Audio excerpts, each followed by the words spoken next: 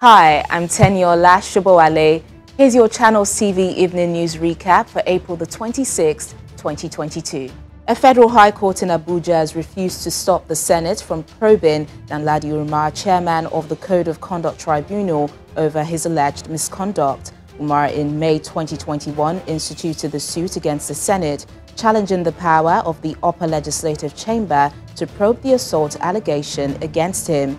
In March 2021, Umar was caught on video hitting a security man who had told him his vehicle was parked at the wrong space at a plaza in Abuja.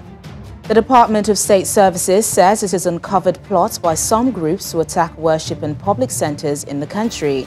Spokesman of the DSS in a statement said the criminal gangs intend to form a coalition to attack select places during the holiday period.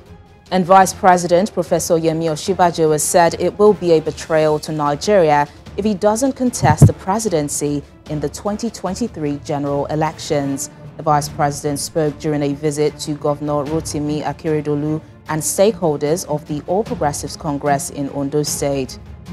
On the international scene, British Prime Minister Boris Johnson says Twitter must be responsible following its purchase by Elon Musk. The Prime Minister's comment comes amid concerns Twitter could overly relax content moderation policies under the controversial billionaire entrepreneur.